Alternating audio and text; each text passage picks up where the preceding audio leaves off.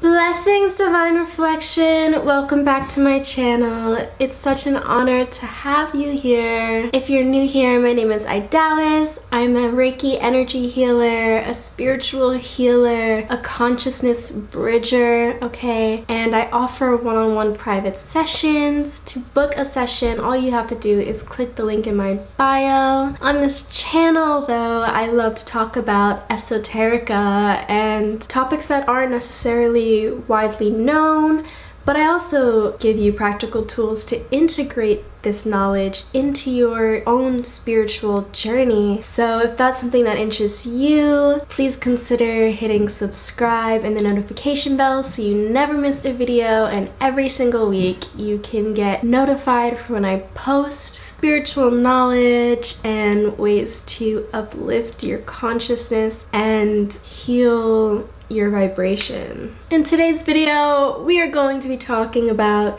different types of sun gods and ways to honor the sun. We're going to get into 6 different types of sun gods today. We're going to be talking about Saint Brigid. We're going to be talking about the god Ra, the Egyptian god. We're going to be talking about Sol, the Norse god, Surya, who is an Indian god, and we're also going to be talking about Apollo / Helios, as well as the yellow corn mother of the Taino people. And to honor the sun is to honor the natural cycles of nature, right? And when we're in harmony with the cycles of nature, we become more harmonious and balanced in ourselves, and honoring this natural cycle is also a way to honor a higher power, right? As well as to incorporate ancient knowledge and ancient ways into your modern daily life. So if you are interested in reconnecting with the cycles of nature and of course with the sun and all of its power, then keep on watching. Don't forget to like, comment, share, and subscribe, and I will see you in the video.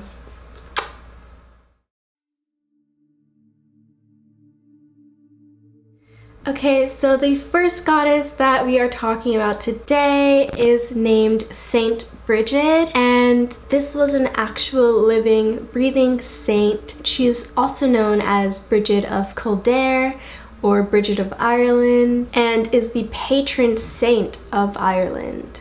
She is also associated with the pre-Christian goddess named Brigid as well, and was worshipped in pagan times. The name Brigid actually means high or exalted, and in Roman times she was invoked as a nymph goddess, and there are several myths and stories surrounding her existence of her conjuring streams of water, bodies of water at her feet. So the element of water is also associated with her being, as well as the element of fire. She is mostly associated with fire and is known as a fire goddess. Due to her ability to have performed miracles, right, and blessings over the span of her life, there was a sacred fire lit in her honor that would be continuously lit in this temple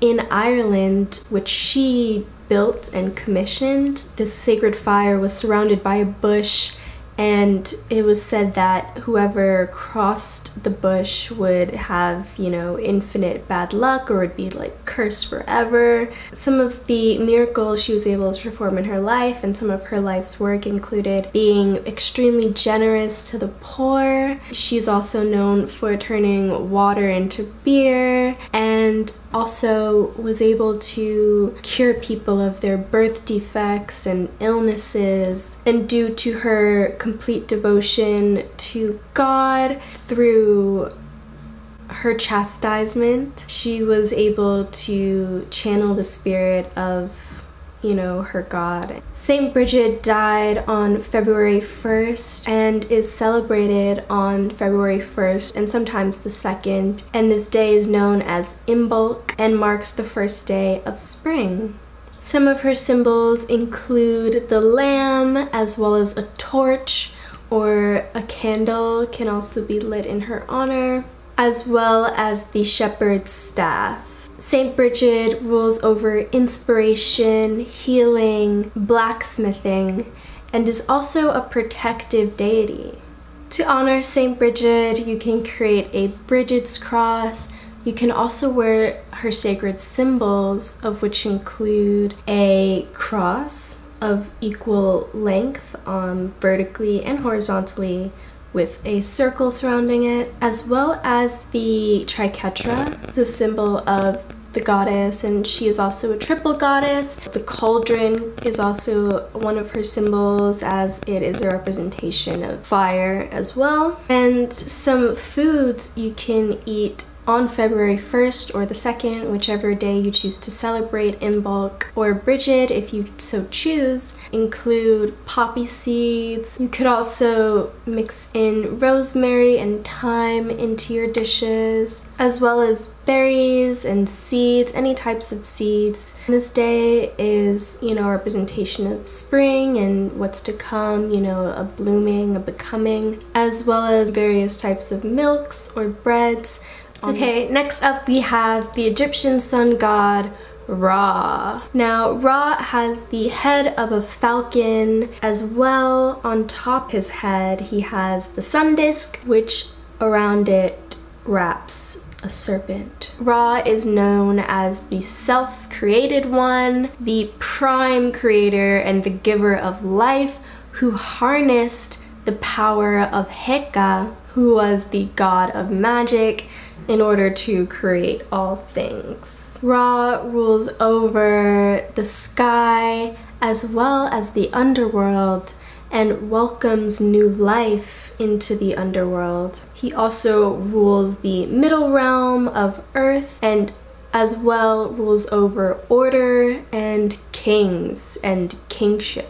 And queens too, probably. Ra also takes on various forms, one of them being Ra Harakti. Ra was once honored along with the sky god Horus. They were at one point honored as one. There was also Atun Ra, who was the first being upon Earth. The Egyptian sun god Ra's symbols include the falcon, the Menavis bull, who Ra would incarnate as, and the Menavis bull was centered at Iunu, or Heliopolis, which is in Cairo. And of course, the ancient symbol of the Eye of Ra is probably his most well-known symbolic form, and he is also often depicted carrying the sacred Ankh. At Iunu, or Heliopolis, this place of the Menavis bull was also called the City of Pillars, as there were many obelisks and pyramids built in honor of Ra at this location and around Egypt. So the pyramid and the obelisk are also symbols of Ra and can be used to worship this deity. It is also said that Ra created Bastet, Hathor, and Sekhmet from his eye. So those three goddesses are, very linked with Ra. In his form as Atun Ra, he created the 9, which were 9 gods that were birthed from him. And his holiday in the Gregorian calendar is May 26th.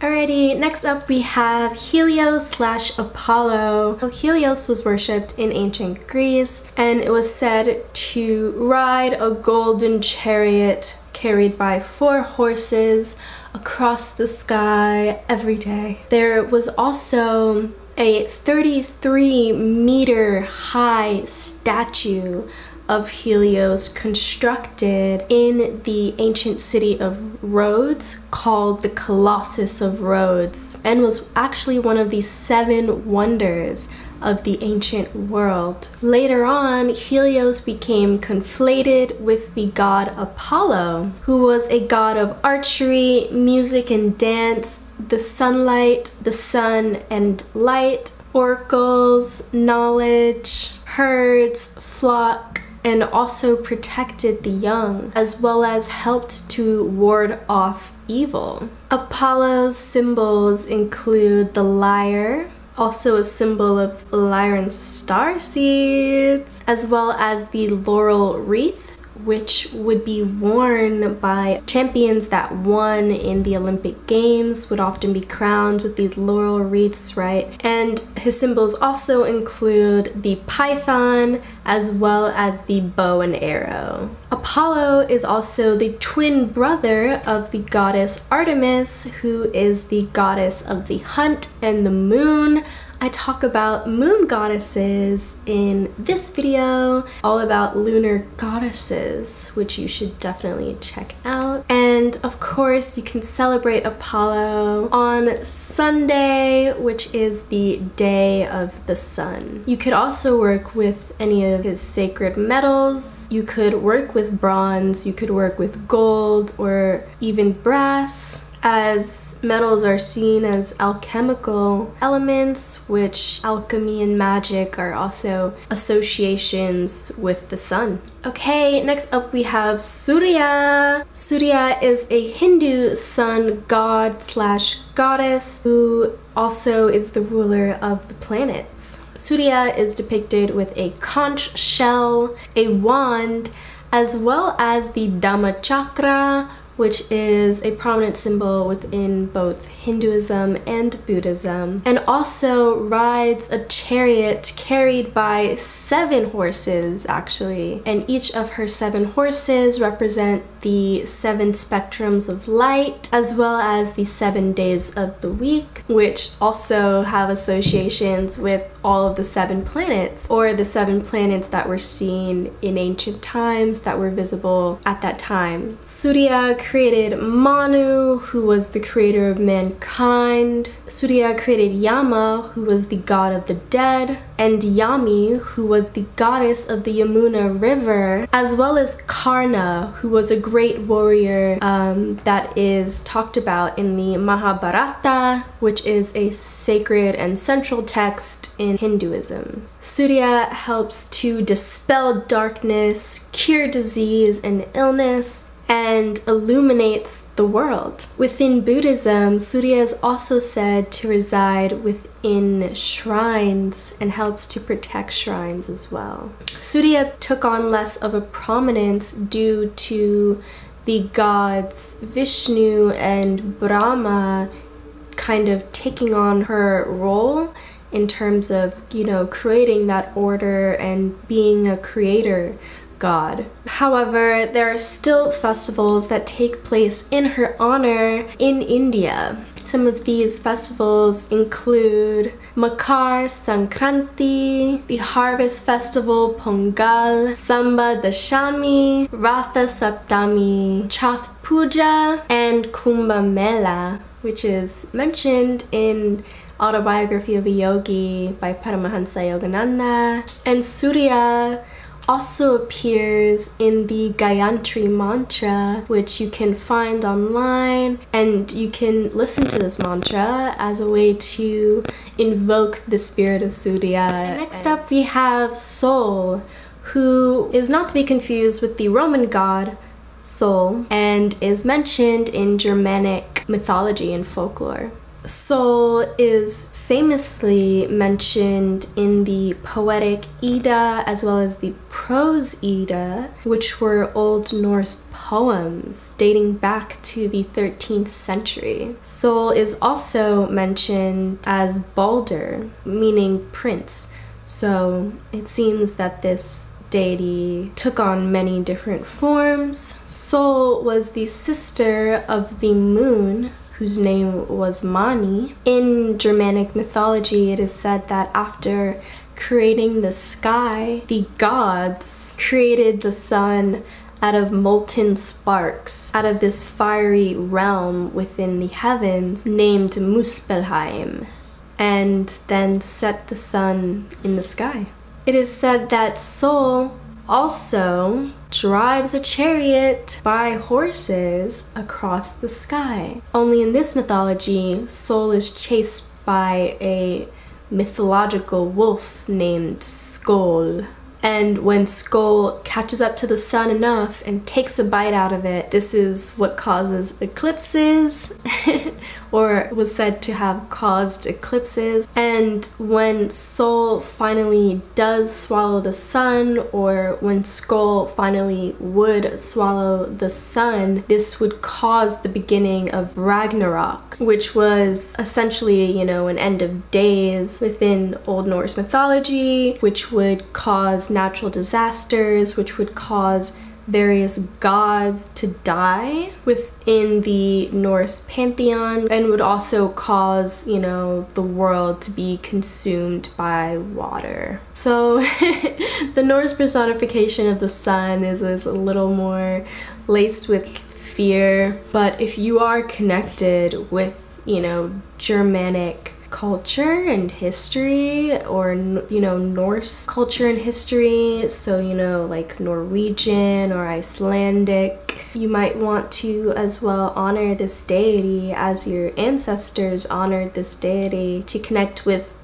their magic as well as, you know, invoke the sun's energy. Soul was also connected to healing. Balder, it is said that one of his horse's ankles broke, or, you know, was injured, and in order to heal one of his horses, it is said that Soul sang charms along with their sister, and the god Odin sang a charm over Balder's horse, and this helped to restore the horse's well-being. This was known as the Marsberg incantations, or the horse cure. So horses are also associated with this deity, as mentioned. Some plants associated with Sol, the Norse god, include Balder's brow, which is actually a form of chamomile that is scentless and is known as scentless mayweed,